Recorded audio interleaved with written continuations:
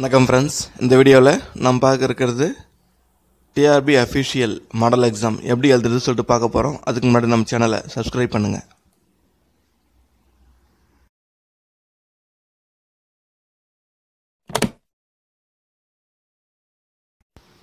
Friends, நம்ம TRB வெப்சைட்டில் போயிட்டோம்னா ஜஸ்ட்டு ஸ்க்ரோல் பண்ணுங்கள். ஸ்க்ரோல் பண்ண உடனே கீழே கரண்ட் ரெக்யர்மெண்ட் வரும். அதில் கம்ப்யூட்டர் இன்ஸ்ட்ரக்டருக்கான மாடல் எக்ஸாம் வந்திருக்கு. அது யாருன்னா ட்ரை பண்ணி பார்க்கலாம். அவங்க கம்ப்யூட்டர் இன்ஸ்ட்ரக்டர் மட்டும் ட்ரை பண்ணணும்னு சொல்லவங்க. ஸோ நம்ம என்ன பண்ணலாம், PGTRB எழுதுகிறவங்க கூட என்ன பண்ணிக்கலாம், இப்போவே ஒரு ட்ரையல் பார்த்துக்கலாம். ஜஸ்ட்டு கம்ப்யூட்டர் இன்ஸ்ட்ரக்டர் என்ன பண்ணுங்கள், அதில் ஒரு கிளிக் பண்ணுங்கள். கிளிக் பண்ண உடனே கீழே ஆன்லைன் அப்ளிகேஷன் வரும்.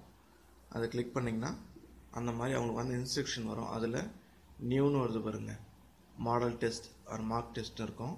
அதை நீங்கள் கிளிக் பண்ணினா வந்துடும். இன்ஸ்ட்ரக்ஷன் வந்திருக்கு, அதாவது இந்த எக்ஸாம் எப்படி எதுன்னு சொல்லிட்டு இன்ஸ்ட்ரக்ஷன் வந்திருக்கு. நமக்கு இப்போ ஜஸ்ட்டு மாடல் எக்ஸாம்னால அவங்க 30 மினிட்ஸ் டைம் கொடுத்துருக்காங்க. அதில் 25 கொஸ்டின் இருக்குது. ஒரு கொஸ்டின் ஒன் டைம் தான் டிஸ்பிளே வரும். ஒரு கொஸ்டின் மட்டும் தான் டிஸ்பிளே வரும்.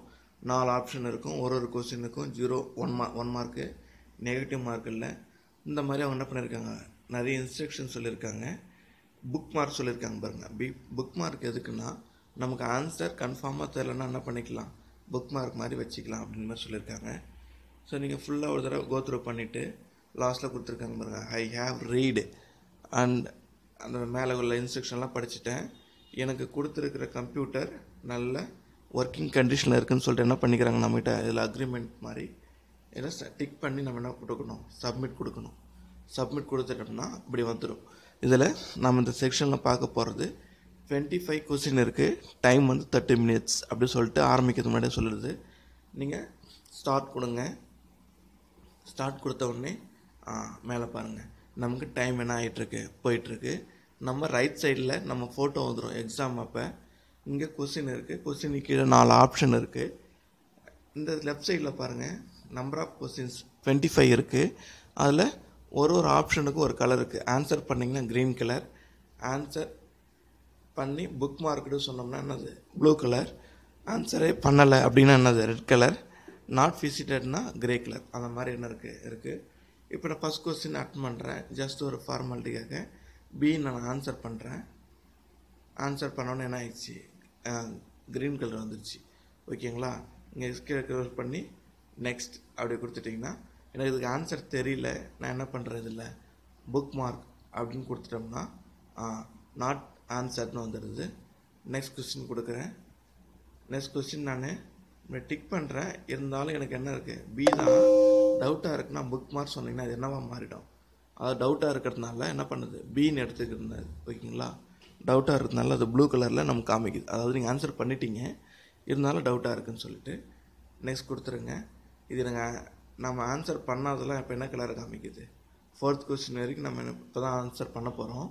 இதெல்லாம் கிரே கலரில் காமிக்குது. ஓகேங்களா. அந்த மாதிரி 4 கலரில் இருக்குது.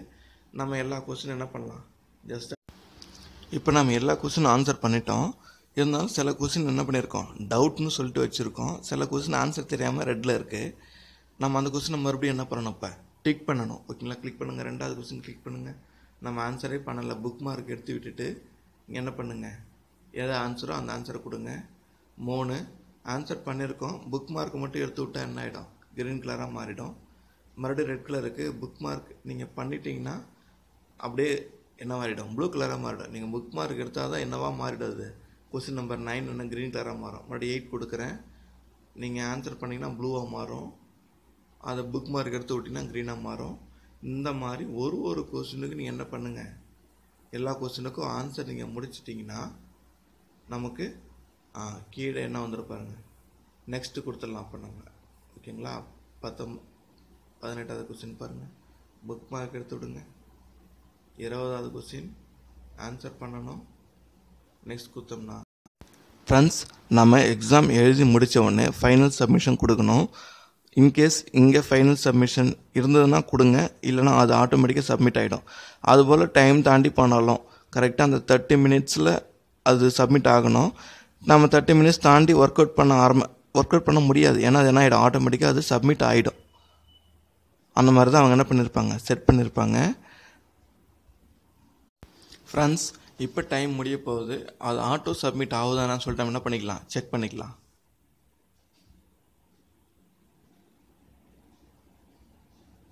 ஓகே, என்ன சொல்லுது? Please close your browser tape R pop-up. நம்ம எக்ஸிட் கொடுத்துட்டோம்னா என்ன ஆகிடும்? அது சேவ் ஆகிட்டு நமக்கு வெளியே வந்துடும்.